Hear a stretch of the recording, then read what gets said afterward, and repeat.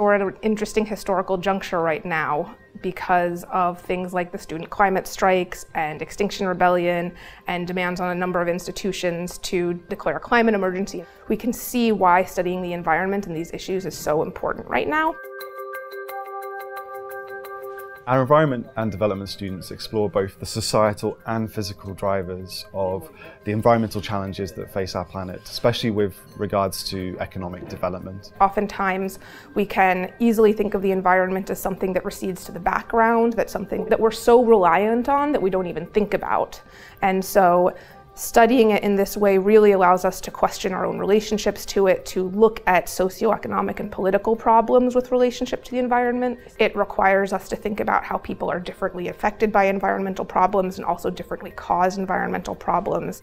We cover issues ranging from sustainable development through to climate change adaptation through to biodiversity conservation, some of the biggest challenges that people will face over the coming decades. It's a very interdisciplinary course, meaning that I look at problems from perspectives like politics, history, science and society. It's a more holistic approach to environmental issues. I really enjoyed that it was taught by experts in the field that don't just research but also practice. It's not uncommon for you to be doing a topic where your lecturer has written books, has spent years and years researching this topic, or has even impacted governmental policy. The students will investigate real-world problems that the world faces in terms of sustainable development, both in the classroom but also in the field. The department offers some amazing field trip opportunities. We have one to India this year, which is compulsory as part of the field methods unit. Students get to experience firsthand some of the issues that the world faces when it comes to reconciling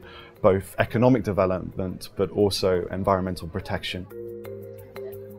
There's so many opportunities in LSE and around London. The public lecture series is amazing, and there's so many speakers that come in who are leading in their fields and really relevant to my degree. Coming from like a rural village in Northamptonshire to living in a big city like London has been amazing. Being in London, we have a massive advantage. We're surrounded by some of the world-leading firms that are developing innovative tools to addressing environmental issues. Our students go on to work for a multitude of different industries, whether that be NGOs, the charity sector, planning, government departments, but also jobs in the city associated with investment banking, finance and insurance, especially often with a remit towards the developing area of green finance.